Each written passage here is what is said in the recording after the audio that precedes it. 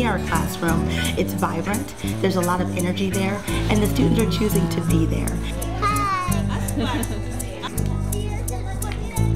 And at this school, when you look at the makeup of it, you've got kids from all nationalities, backgrounds, socioeconomic backgrounds, and they're all coming here and they're coalescing around a love of language.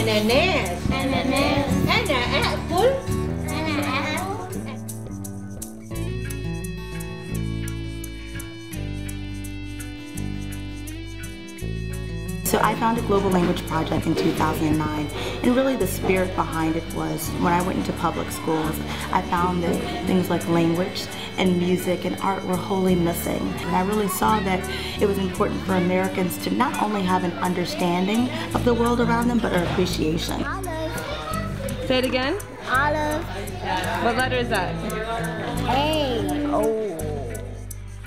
And the beauty about this program at PS 261 is we're starting when children are in kindergarten, they're 5, 6 years old. People say, well, isn't learning Arabic hard? And I'm like, well, it's hard for us as adults. But for children, they're just repeating and they're enjoying themselves.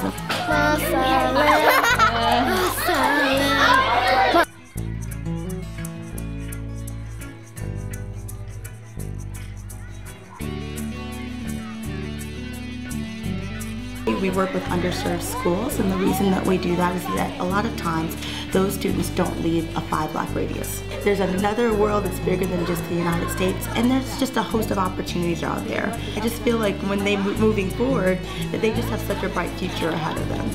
Really good. What mama? What Effie?